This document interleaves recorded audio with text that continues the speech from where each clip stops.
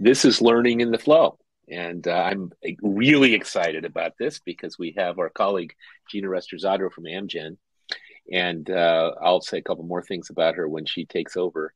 But this is a kind of exciting session from my perspective because, you know, learning in the flow is one of those buzz phrases that's a big deal right now. And people talk about it, but the question is, how are people doing it? And so I think we're going to get some very interesting kind of wisdom really from Gina today. I want to tell you a couple more things before we get into it. One is, it looks to me like most of the people here in the session probably know about performance thinking, but for those of you who are watching the recording, or if you don't, we have a YouTube channel, and you can get to it with performancethinking.tv, and it's got all of our recorded webinars and a bunch of short playlists. So just for background, if you want to know more.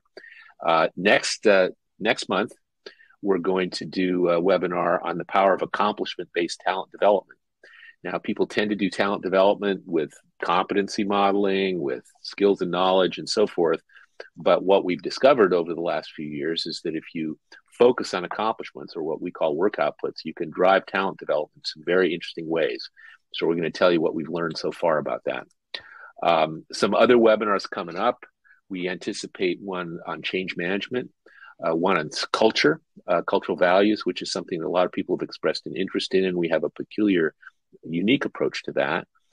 Career path design. I think our colleagues at Radcom or Therese Longo will be talking about some very interesting work that they've been doing around that. And we'll talk about onboarding, succession planning. There'll be a number of webinars coming up, and you'll get the information about them. Of course, for those who don't know, the way to register is if you go to our website at performancethinking.com. There's a little thing that says Performance Thinking free webinars, and you can click on there and register. And be sure to also click on the thing that says register for future ones. So we always like to try to figure out who's here. And so we do this poll. So if you could just click which of these descriptors fits you best. Training and development professional? Are you an organizational performance consultant? Are you an HR, OD? Are you leader manager? We realize that you might be many of these things, but it's always helpful to get a sense of it. Looks like right now, there's some training and development professionals and a whole bunch of others. So we clearly didn't include the categories that cover some of you others. But let's see how this plays out. Okay, we got organizational performance consultant folks too. So it always feels like a race when people are filling this out. But I think it's just about stabilized now. I think we should be able to share the results with you, but we'll see if that works. It may not work, but let me tell you what the results are. There's about 30% training and development folks. There's about 20% performance consultants. There's about 20% leaders and managers, and there's about a third of you almost who are other. So that helps us know who we're speaking with, and appreciate your filling it out. Let's get back to our slides. So a couple more things before we get into it. Our Summer Institute, which we're extremely excited about. It's going to be the 11th one. We had to skip a couple years because of COVID, so there's pent-up demand. But you can save $500 if you register before May 1st. And if you happen to be a certified practitioner, there's even some more goodies for you that I think you probably know about. But it'll be in early June, and you can find out more about it, again, at our website, performancethinking.com. So come on down. It's a wonderful and unique experience. So here's the agenda for today. I'm going to kind of kick this off, and I'm going to talk just a tiny bit, at least from my perspective, about some technical and historical precedents for learning in the flow, which really I think Gina will get into in far more detail. But this is why this topic was very interesting to me. We've been talking about it for a while. And then I want to, for the benefit of anybody who's not familiar with our work, but even if you are, do a very high-level overview of the elements, the models, and logic of performance thinking, which really Gina will then show how it applies to her work in learning in the flow. And then she'll spend some time talking about the work that they're doing at Amgen, and then hopefully we'll have some time at the end for some discussion and Q&A type of stuff. So first of all, precedents. When I hear the latest buzz phrases, I always think, well, wait a minute, is this really that new? Because we had people like Joe Harless and others back in the 80s talking about job aids and how if you gave people a job aid while they were working, you might be able to get them up to speed on performance without training. So in some respects, that was learning in the flow 40 years ago or whatever it was. And then, of course, there was a crank, in the 80s and early 90s, there were electronic performance support systems, which were, EPSS, which were kind of job aids on technology, and that was pretty cool too. And of course, we're now surrounded by those on the internet. There's all kinds of interfaces that have prompts and help systems and such. And then at some point, just-in-time learning became a buzz phrase, and people talked about having access to learning when you needed it. And again, often that was kind of job aids on steroids, but there were different ways of doing that. At some point, probably 4 or 5 years ago, I became aware of this phrase that we used among some of our HR colleagues, agile talent development. And the idea was if you put talent development in the hands of the coaches or essentially managers, that they could coach and mentor their people and bring in resources to learn as needed. And in some respects, again, this was learning as part of the job rather than something you step out of your job and go do some training. Then, of course, 70-20-10. A lot of people know about that, which is most of the learning occurs outside of formal training was kind of what was prompted by that. And a lot of people talked about that in different ways. In fact, Gina was one of our colleagues who did so, recognizing that we can think about performance improvement and a lot of the things we do to improve performance as perhaps being in that 70% part of the pie chart. And then micro-learning. I first encountered this a few years ago. I'm sure others have also. A lot of times it means short videos that you can watch while you're on the job how to do something. And then we've got AI and we've got, AR and virtual reality and all these things, all these new technologies. I tend to think of them as gizmos. And so one of the questions about this is like, okay, that's great. We got all these technologies. What do we do with it? And so that's what I think Gina will be talking with us about.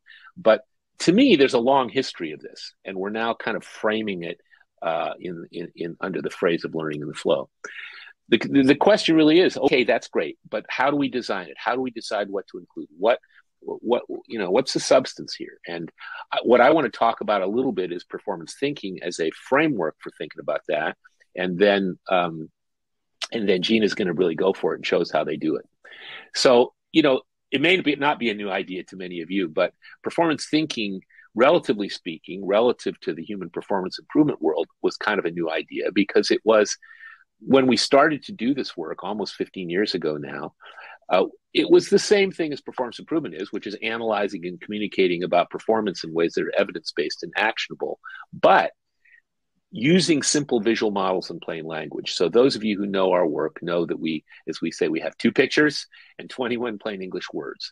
And by having that, it enables us to work across different levels and functions because we're not using jargon really, to build communities of shared practice across different groups that might otherwise be stuck in their silos of jargon, and drives collaboration and continuous improvement. So that's sort of what performance thinking is or has been. And the name came up from our clients years ago when they told us, you're giving us some tools and such, but really you're just giving us a different way to think about performance with some tools added. So I tend to think of this as a thing that anybody in an organization can sort of look at performance through this framework, these models, and make a difference. We always say that performance thinking answers 3 questions, and I want to give you a real quick overview of how we think about that. The first one is, what is human performance? What are the units of analysis? How do we look at performance, pull it apart, and understand what we have?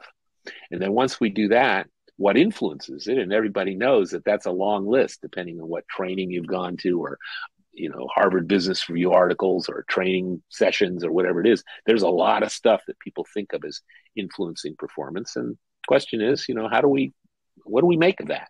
And if we've got answers to the first 2 questions, the third one then is, what do we do about how do we use this to manage and improve performance?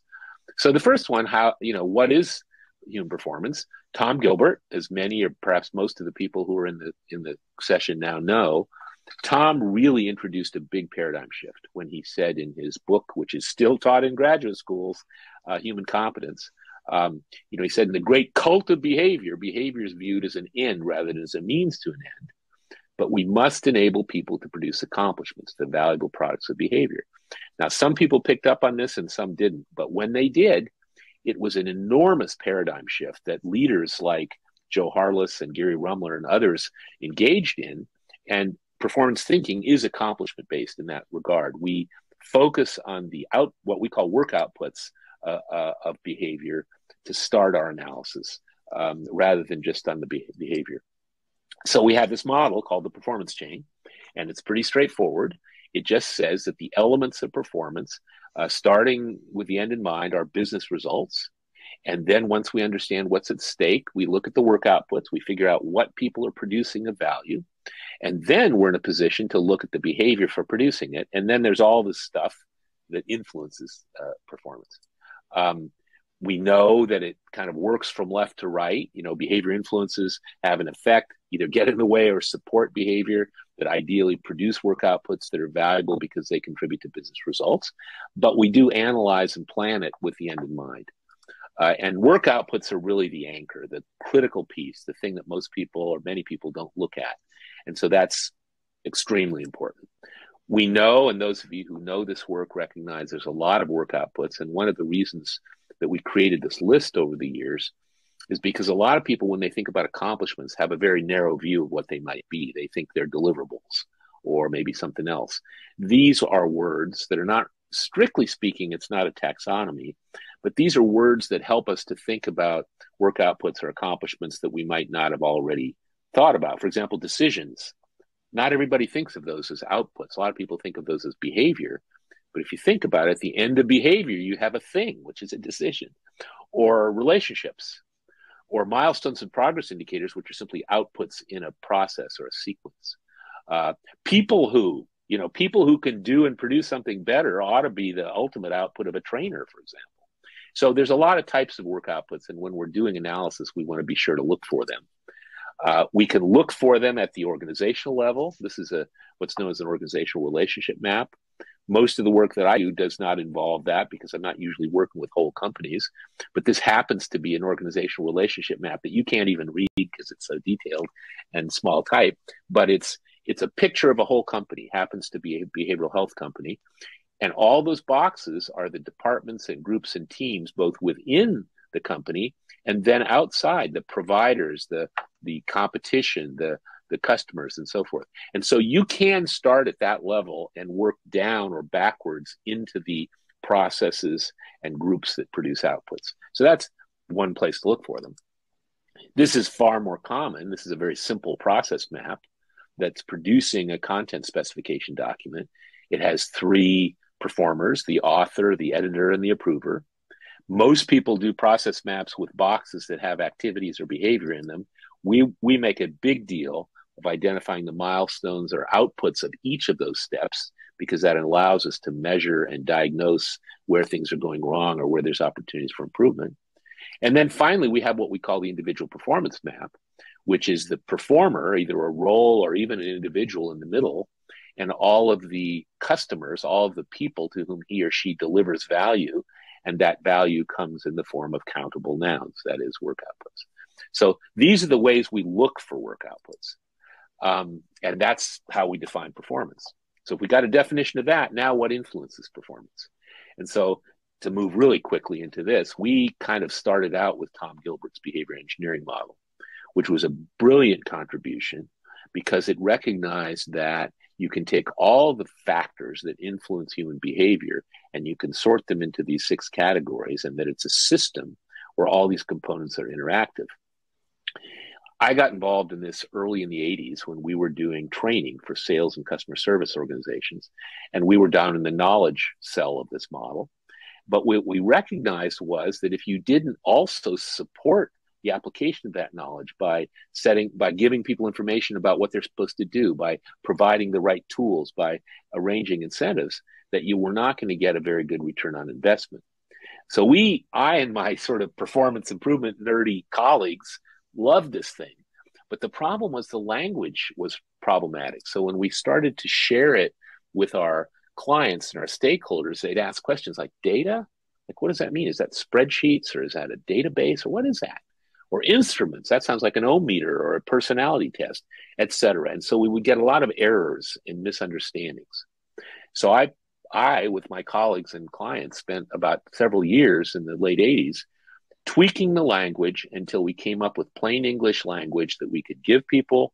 They would fairly quickly understand what we were talking about and not make a lot of errors.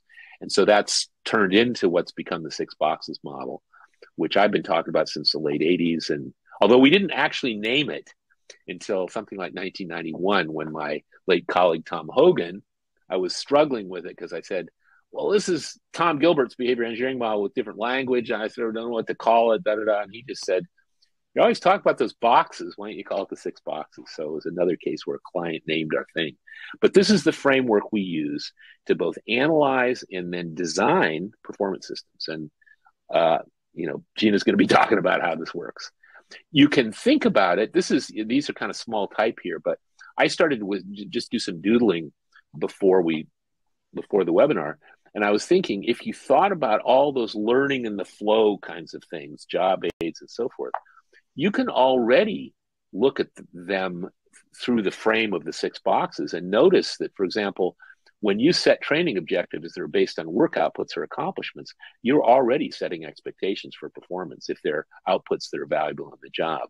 When you have leaders or managers or peers modeling desired performance, you're setting expectations in a way that will lead eventually to learning if it's followed up with other things and so forth.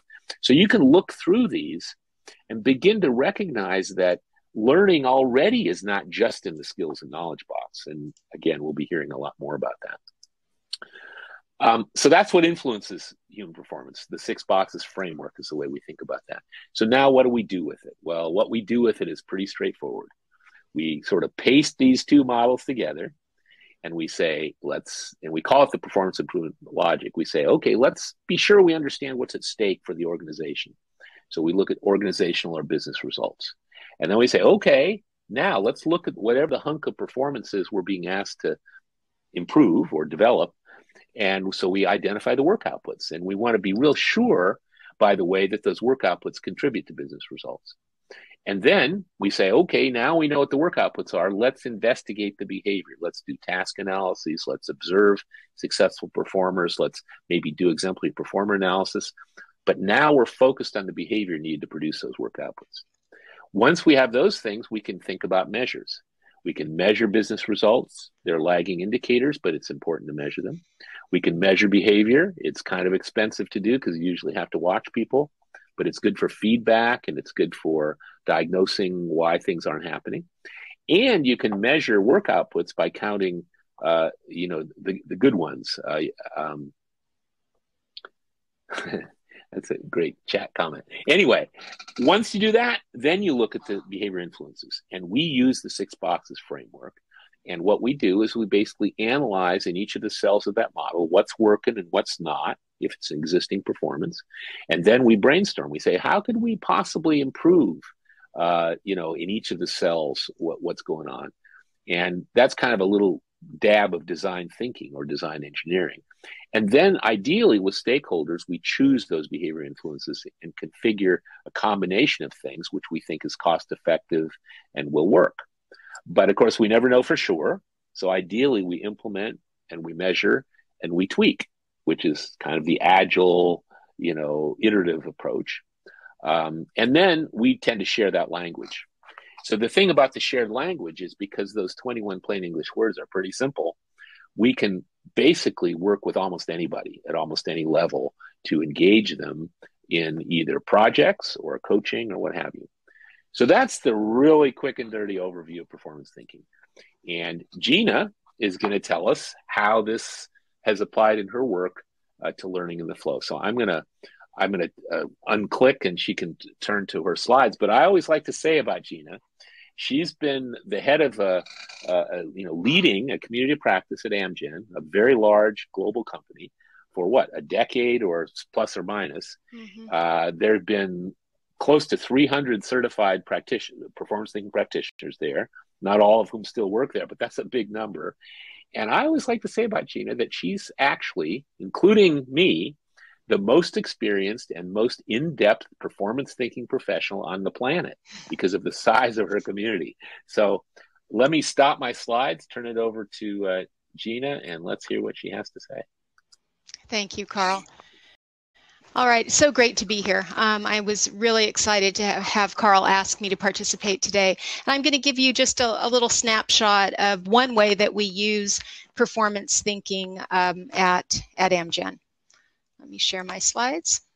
All right, so let's talk about learning in the flow. And I think it's good to begin with, what does it mean? We've all heard about it. It's, as Carl said, it's a kind of buzz phrase, and it has been for quite a while. Josh Bersin was the first one that coined that phrase, and this is really what it means. You see several examples here, and again, as performers, all of us can relate to that. Staff report, lack of time, so they want to learn while they're working. Learning needs to be ongoing and embedded and available.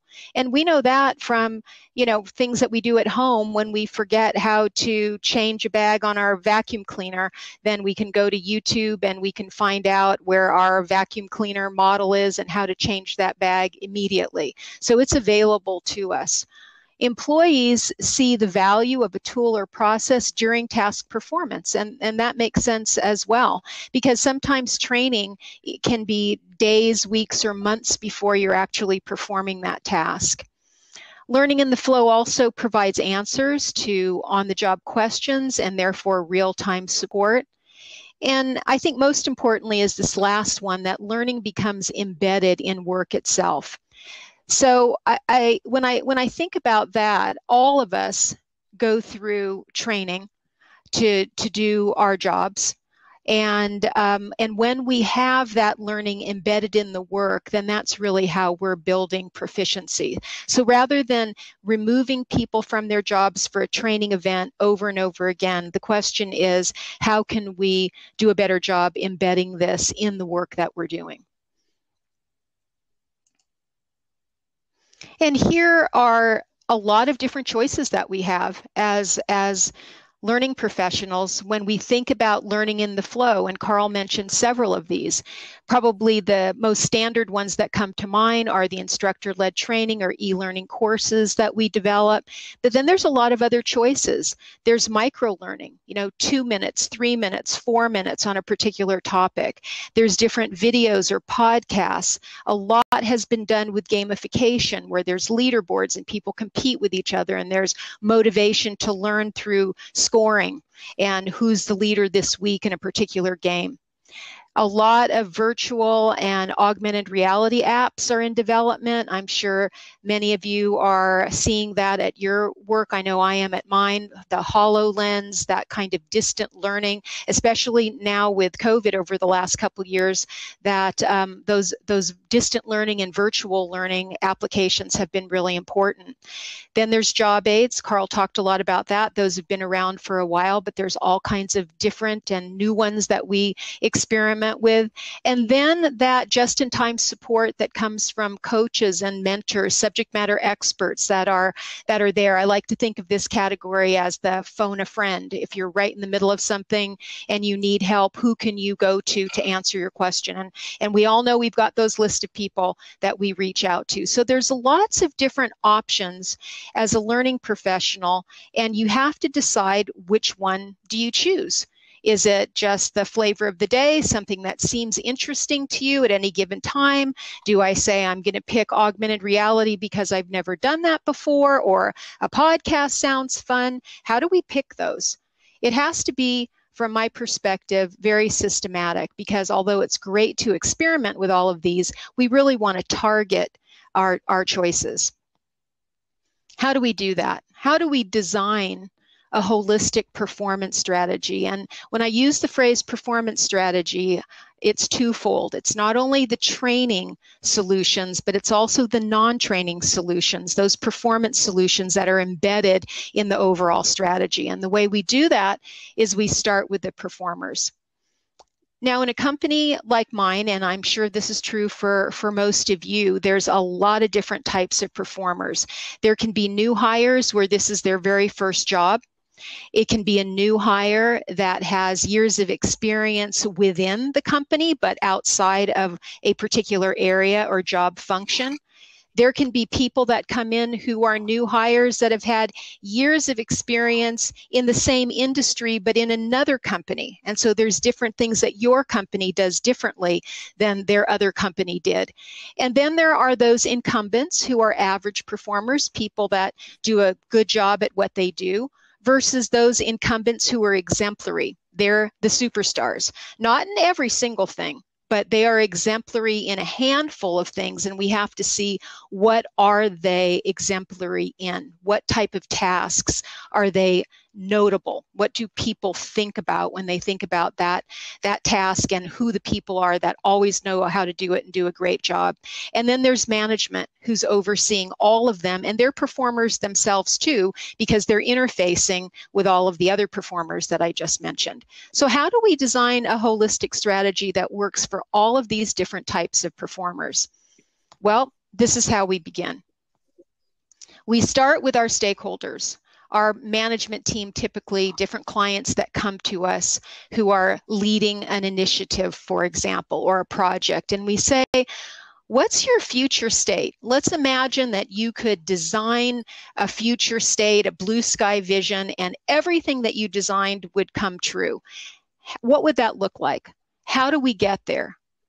What do each of these performers, as that we're looking at here on the screen, the exemplary performer, the average incumbent, the various types of new hires, your management team, how do all of us help you get to that future state? And that conversation sometimes is a different one for clients. They're not necessarily thinking about that high-level strategic view of the future. And I think as performance consultants, our job is to help them get to that point. And the way we do that is, first of all, talk about the business results that come from that conversation of the blue sky vision. And here are some examples of the type of business results I would see at my company. There could be, safety, certainly quality and compliance, employee engagement, client retention, revenue, profit, continuous improvement. Those different types of things would be the type of business results. And we would identify one or more of these as part of the client's blue sky vision, and then determine what type of performance strategy we can design with all of the different performers in mind to help them reach those business results. The way we do that is exactly what Carl was talking about a minute ago with the performance chain. Is first we think about the work outputs that each of the performers must produce to achieve those business results.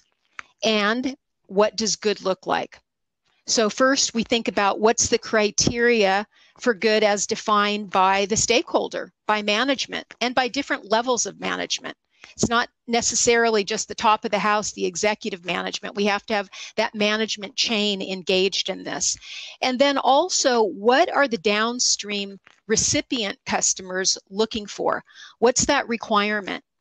And if we don't ask that question, there's often a churn right at that space where somebody will think they produced a good one, but because the criteria hasn't been clearly defined and communicated, the recipient of that work output might say, no, this isn't quite right. Can you do this piece of it again? And you can go back, forth, and a lot of time and resources are lost at that space.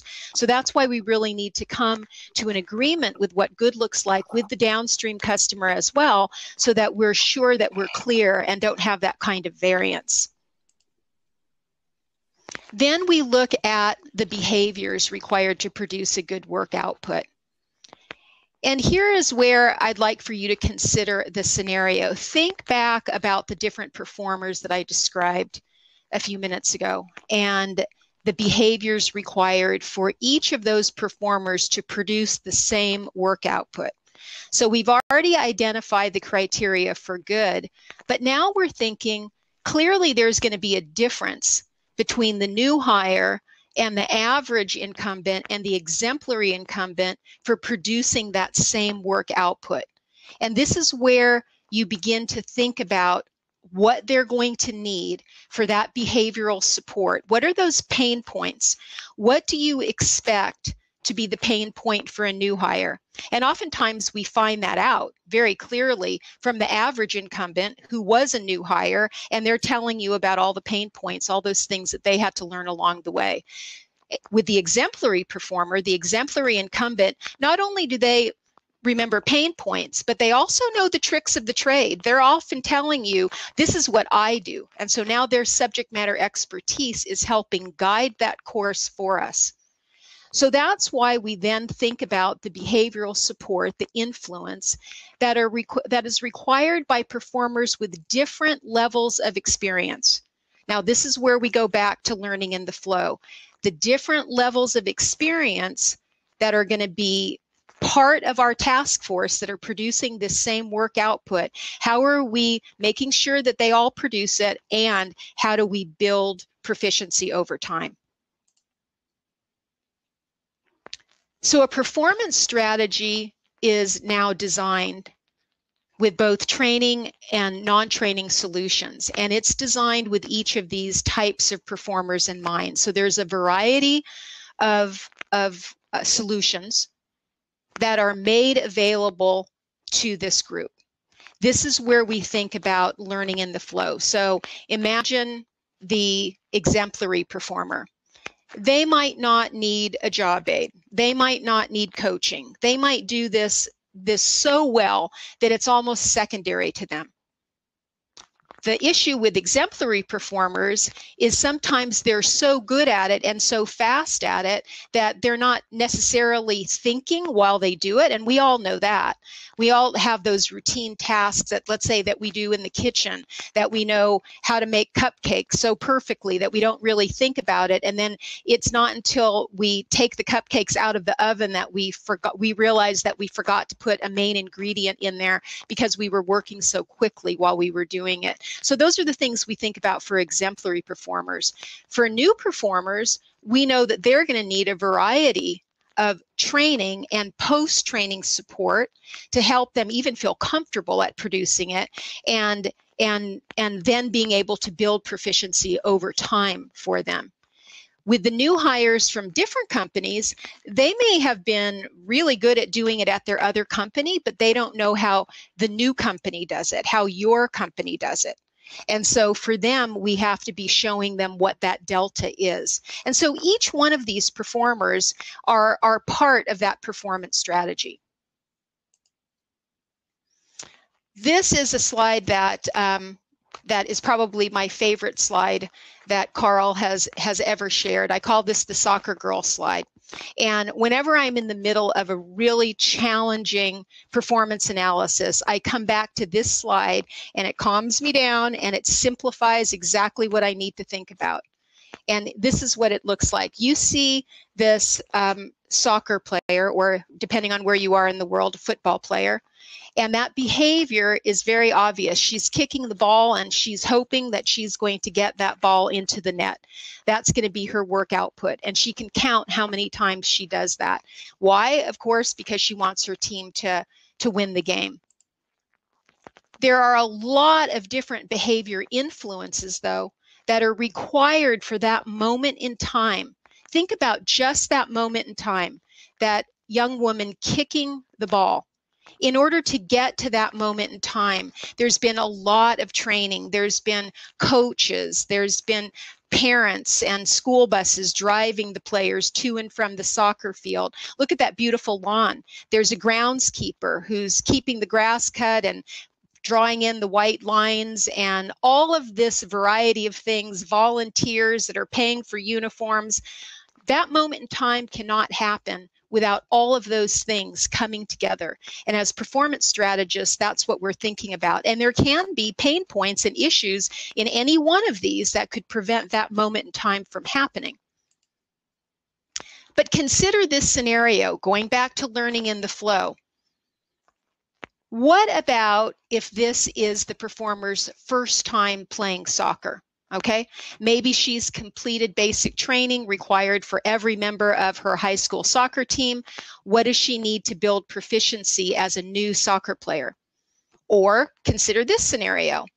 This performer played soccer all the way through elementary school. In fact, she was a star soccer player in elementary school, but this is her first season of high school soccer. She's completed the basic training like everybody else, but what does she need to build proficiency and fluency over time? Obviously, that's going to be different from the person who is playing soccer for the first time. So again, you're thinking about learning in the flow. What are the different options that we need to provide for her? If we look at the industry I'm in biotech, it's the same thing. We have this behavior. We're performing, this individual is performing a step per procedure. Ultimately, the work output is a bulk drug substance, and the business result that we provide for our patients here in this example of a doctor's office is supply, safety, compliance, and market share as an example. So same as the soccer girl, but now we're looking at it through the lens of biotech. And all of you could be picturing right now what that moment in time would look like for your industry.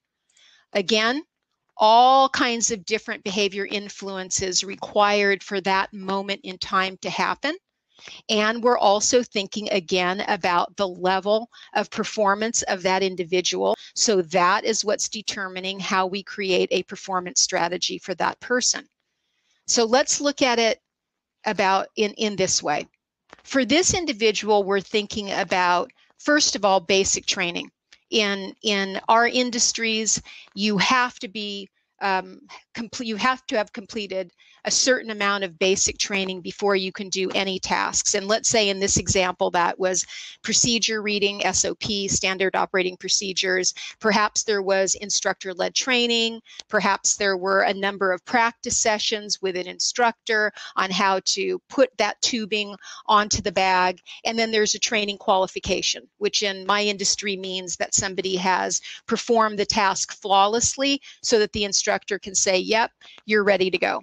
All of this is now recorded in our LMS. That's our document management system, where we can at any point in time pull that out and look that that person has finished the training. Okay, but how do we build fluency over time? What does that look like? Again, it depends on that performer and what they come to the job with. What's their capacity when they begin? What happens over time? Are they a quick learner? Are they hesitant? What are we going to provide beyond the required training? So we provide, say, routine feedback. We've got people on the floor that are giving them that feedback regularly. They have access to subject matter experts and just-in-time support. There's coaching and mentoring. And maybe what we also do is topic-based micro-learning. Maybe the task that he's performing, he only needs to do once every 3 months or once every 6 months. And that is something that we want to make sure that they, even though they've been trained initially, that there's something that they can remind themselves about what good looks like through that micro learning. So again, these are the things that we're designing in order to think about building that kind of proficiency. So in summary, what we're thinking about for all of us is, let's look at our beginners first, and your goal for the new performer at that beginning level. It's going to be basic skills and knowledge, that required behavior that's needed to produce a good work output. The next performer you're thinking about is the intermediate performer. And in this case, you are building skills and knowledge over time. What you're going for now is sustained and confident behavior. We don't want an intermediate performer to have that heart flutter and to feel nervous about performing a task. We want that confidence to be built in so that we can see consistency in the work outputs. And then finally, you have your advanced or your exemplary performer. What are we looking at for them? We want to build subject matter expertise from them. We want to make sure that we're building exemplary behaviors where you see advanced capability and what I would call masterful outputs. And then what happens when you've got that team of people is that everybody else learns from them, and we raise that bar so that we are all working toward masterful, error-free work outputs. So performance consultants set that course for learning in the flow. It's not by happenstance. I'm not just picking something because I happen to like it or it feels like something I should try out. I'm targeting my performance consultancy to ask those questions to my clients, understanding who their staff members are and how to build a strategy that's going to work so that this flow is consistent. And then the really important piece is this aspect of it where we periodically assess how we've done, because we're not going to get it right the first time. We have to sustain this over time. So we identify either an opportunity or an issue. We are brought in as performance analysts. We set a series of recommendations based on that blue sky vision that our clients are trying to achieve. We implement those recommendations. We revise them, measure them, talk to people about it. How's it going? Figure out what worked, what didn't work. Again, thinking about the different levels of performers in that conversation. And then we assess it and revamp it when we need to, tweak it. And that's how we are always able to reset that course. And I think if anything that I've learned over the years, it's this piece that it can't just be, you know, check the box, I'm done with it. Even the most detailed performance strategy, one that was really thought out at the beginning, you always need to go back and say, is this working? What can we do to support continuous improvement of this? And so finally, here's the key takeaways that I think is important for all of us to consider as performance consultants. Always advance the business results by working with your clients to chart their future state. We can achieve this. We can help them achieve their blue sky vision. Then create performance strategies that consist of both training and non-training solutions. When you think about learning in the flow strategies, remember that you're designing those for your performers and it's part of an overall performance strategy. It's not the whole thing. There's a lot of other environmental and individual controls and influences that are part of it. Then you're going to evaluate your performance strategies through periodic assessment. You're going to do it through metrics. That's going to be your client business metrics. And see how we're doing, get their feedback, not only of management, but the performers that are all working toward this blue sky vision, see what they're thinking, and then revise and reset that as you need to, you know, periodically with your clients so that we make sure that we are achieving their business results. And that's it. Fantastic. So, so what we're going to do, we'll probably get rid of this slide in a minute, but before so we can have a conversation. I noticed at least one question in the chat box, but I just wanted to put this up for a few moments, just as kind of our shameless commerce bit, which is there's a lot of free resources. We have a resource library at performancethinking.com with articles and white papers and such. The YouTube channel at performancethinking.tv is getting pretty rich. There's a lot of stuff. And of course, our LinkedIn group, which often looks like just a series of ads. But if you ask a question, there's some pretty smart people there. You'll get some answers. And then if you want to become a practitioner, and you're just a single person in particular, one or two people, we have the open program coming up in May. But let me just stop the slides because we can now both be here. What I see is one question from Scott, two things. Scott says, do you use the LMS to record feedback, just-in-time support, coaching, etc.? And then also, how do you counter-track learning in the flow? That's a really good question. And the answer is both. Sometimes we do track in LMS. Typically what it looks like our instructor-led training, our web-based training would be tracked there. Sometimes micro-learning is tracked in that as well. If clients really want to track whether somebody has looked at a job aid or something like that, we can. But typically we don't have that rigor around that because really those other things outside of the required training are not something that is required for all levels of performers. People can choose what they want to use. So if I need a job aid because it's been a while since I've done it and I'm feeling like I need some support, then I can take a look at that job aid. If I'm very confident, I've done this for a long time, I don't need it, then I don't use it. And so those would not be recorded in LMS, but really a good question. The way we record it is through our sometimes customer surveys or feedback that we have with our clients when we talk to frontline managers, people that are on the floor, to see if it's working. Mm-hmm. So I don't know if there are any other questions or comments. We've got some. If not, I have some questions for Gina, but I'm wondering, does anyone else have anything they want to ask about? Thanks for your comment, Roger. Yes, indeed, it was a great presentation, I must admit. Anything else? Well, I have a question for you, which is that you're in biotech, you're in a highly regulated environment. And so there's a bunch of required stuff. And I was thinking about your comments about exemplary performers who might kind of forget to put the salt in the cupcakes or whatever because they're doing things so quickly, or just the requirement that people really get it right.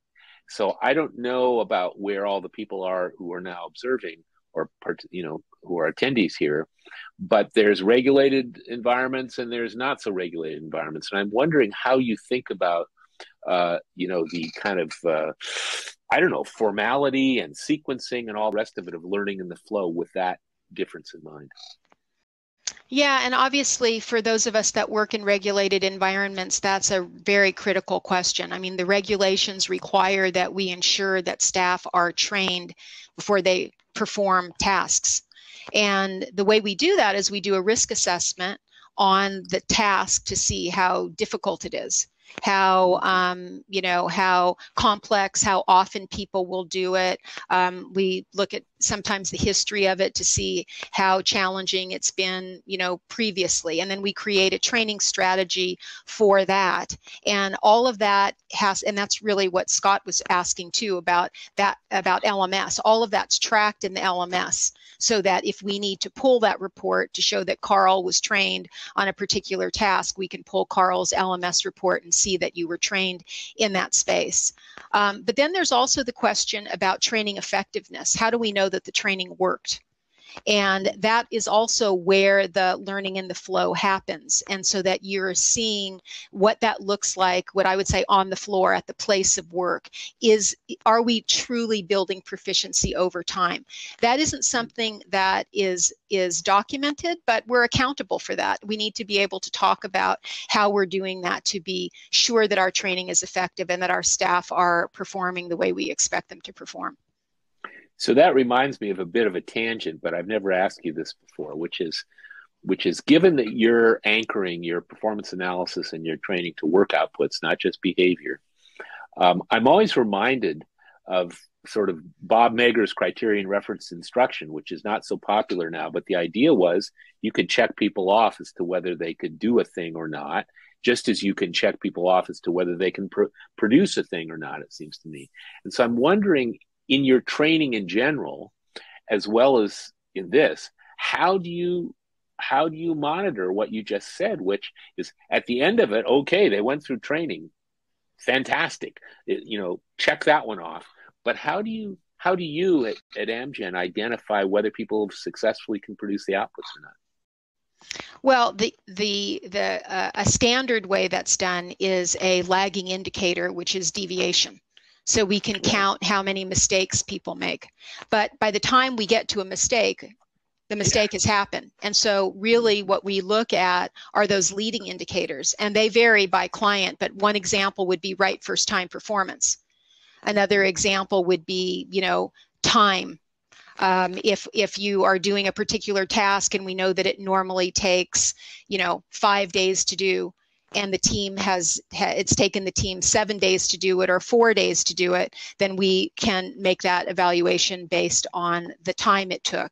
So there's a lot of leading indicators that we can look at to ensure that the training is working as it needs to. And these again are conversations though that you have with your client.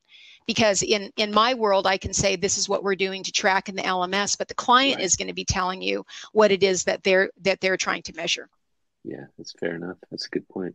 So Cindy has a question. If training doesn't work, what other strategies do you use, like environmental modifications? Any comments about that? Well, I'm gonna challenge the if training doesn't work. So the training has to work. So if the training doesn't work first time through, then first of all, we have to redesign and rethink of the training strategy, because we can't assume that if training doesn't work, then we're going to say, oh, well, that didn't work. Better luck next time, and let's move into some other plan. So we have to make sure that the training works. And just at that training strategy piece, Cindy, we would be looking at that to say, do we need to refine that? Then post that, and I think this is really what you're getting at your question, is then what type of behavior influences do we need to have in the environment in order to ensure that that training is sustained? Because here's the thing, some of the tasks are really complicated, and we all know that. There's some easy tasks, there's some complicated tasks. The piece about the complicated task is that, let's say that a performer is trained and passed their training qualification. We watch that they can perform a task to 100% accuracy. And sometimes they need to do that more than one time, so that we can see that, yes, they know that we know that they can do whatever it is that they're supposed to be doing. So in that sense, the training worked. But then what happens after that? What happens if that person does not perform that task for a while? And now they are unsure. They're feeling nervous about it. They think, wow, it's been 8 weeks since I did that. Now what are we doing to support that? And that's the time where you want to make sure that you have a balanced number of performers with different levels of skill that are available at that time, so that they can provide coaching and mentoring, that you can ask that a question. We have different what we call error management tools that we would have, where sometimes there would be somebody reading a step and the other person's performing a step. So you have kind of a check and balance that goes along. So there's a lot of things that we can do in the environment post-training to make sure that we have those kinds of performance strategies in place. So to extend that, or to sort of maybe reframe the question a little bit, it isn't like you say, oh, training didn't work, so we're going to do something else. Your strategy is really a performance strategy. Yes. So you put these things in place across the 6 boxes, at least the first 4 of them, I think. Is that fair? So it's not like, oops, box door 4 didn't work, we got to do something else. Something else is already built into the system, is it not? It is. And actually, Carl, sometimes it's box 5 too. Sometimes we realize if there's a new task that we need to rethink box 5 and what type of capacity, what kind of background does somebody need to reduce time to contribution in the job as well. And oftentimes box 6, if these are really challenging tasks, we need to make sure that people, that their attitude about performing it, that they know that they've got that support so they can perform it with confidence. And you've got to have a workforce that is like, I'm in it, and that they can do it. So we are thinking truly about all 6 boxes. So, something is a new idea for me, actually. When a minute ago, the previous comment you made about the balanced team, or the people at different levels of expertise, and how they can basically support one another.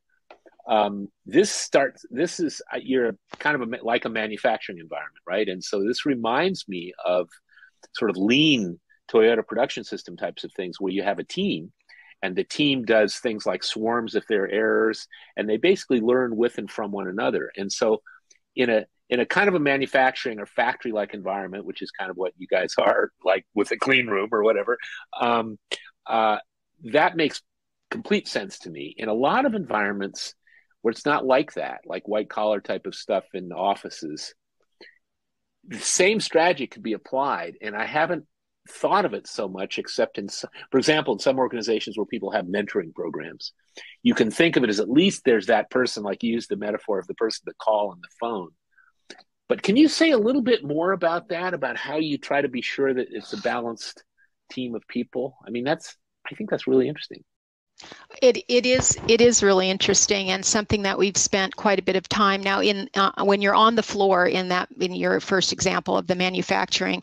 It's a little bit easier because you know that you've got let's say 10 people on a shift, and let's say you're working 24/7, so you've got 3 shifts, and you're going to be balancing. You're not going to put all the new people on the graveyard shift, right? That's not going to work. So so managers are very aware of that, and they're balancing those staff members across those shifts.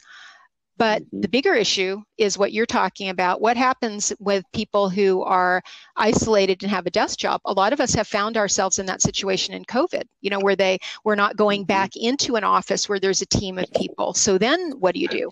And I think all of us know who we need to call when we have a question about X. There's always the people on your team who you reach for to say, oh, I'm going to call so-and-so because they know the answers to this, versus I'm going to call someone else because they know the answers to that.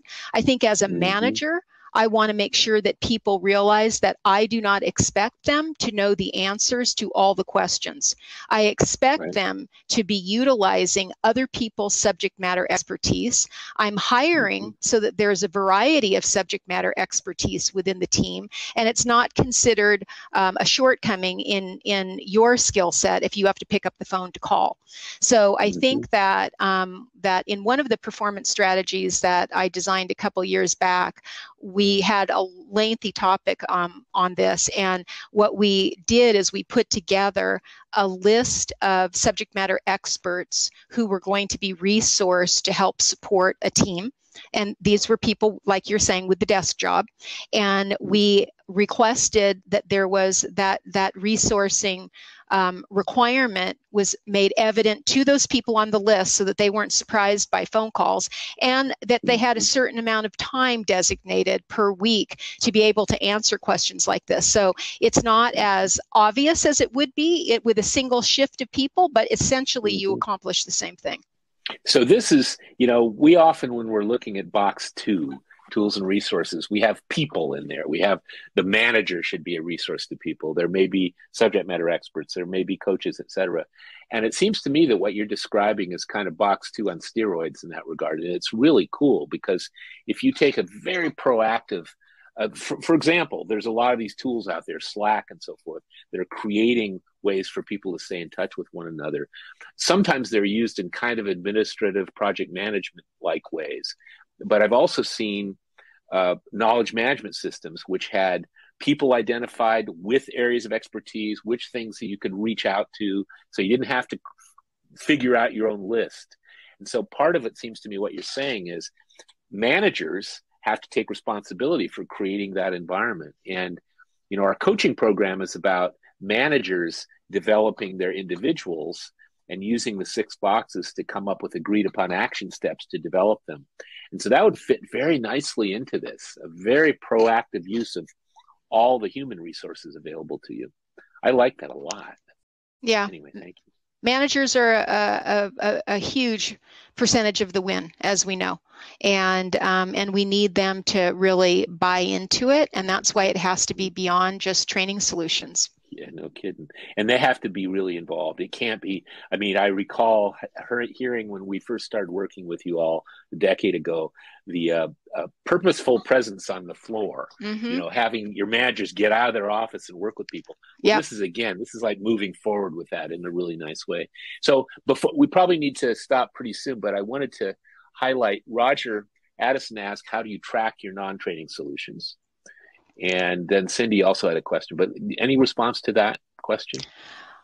Well, if we're talking about tracking, Roger, it's not something that we would track in LMS per se. The way we're going to be tracking that is as part of the performance strategy in the documentation and product that we would provide for our clients.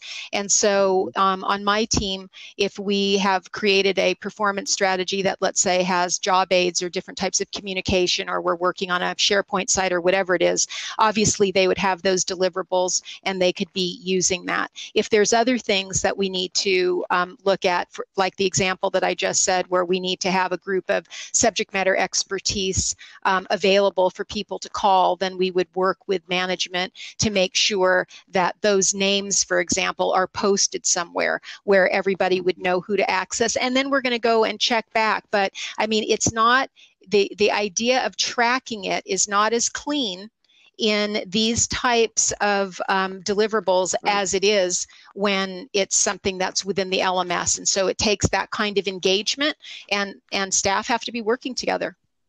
The beauty of this is, I think more about it. You know, we always say you got to get out of the training box.